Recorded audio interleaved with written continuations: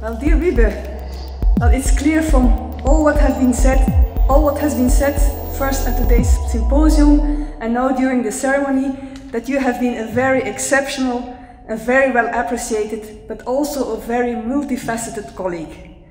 The fact that we have to move to this church today to be able to receive all your guests says a lot. At times when there is a lot of discussion about impact, it's clear that in your case your academic footprint has been huge. You have been contributing, as has been said at several occasions already, in a substantial way to a field that is now firmly established. At times when post-truth has been declared the 2016 Word of the Year, STS is addressing questions that are more relevant than ever. However, the reason why I am taking the floor at the end of this ceremony is not to talk about your scholarly impact and the many prizes you have been receiving, however prestigious they may have been. My two messages are of a different nature, but nevertheless not less important. First of all, I would like to thank you. Thanking you for all what you have done for this faculty. You joined the faculty at the time, it was still the Faculteit der Cultuurwetenschappen, and you really did a lot in shaping this faculty, in making the faculty what it is today.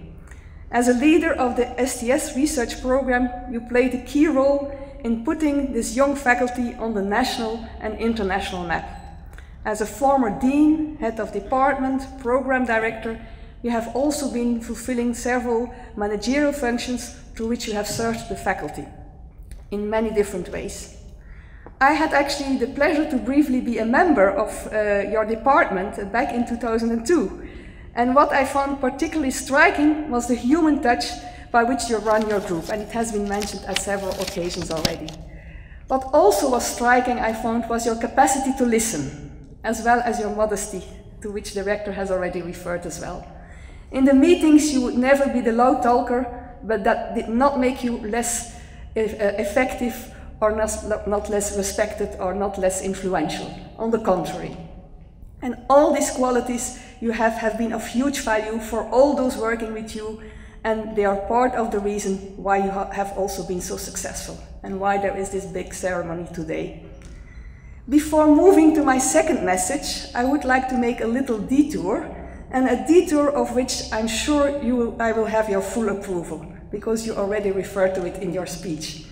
I would like to extend my words of thanks also to your wife, Tony. As long as you have been a member of the faculty, she has been on your side, as you have been saying, and she has always been there to support you and to facilitate your achievements, and even, as you said, perhaps to save you from certain dangerous escapades. So I think, Tony, you have also been of huge importance for our faculty, and thank you for this. My second message is an invitation.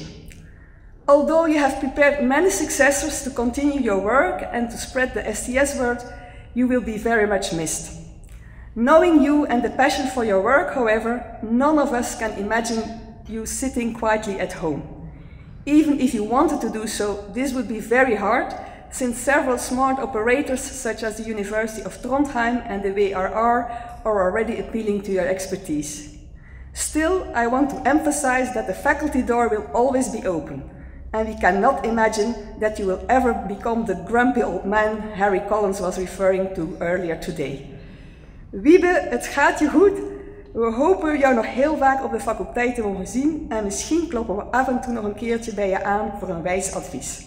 Hartelijks.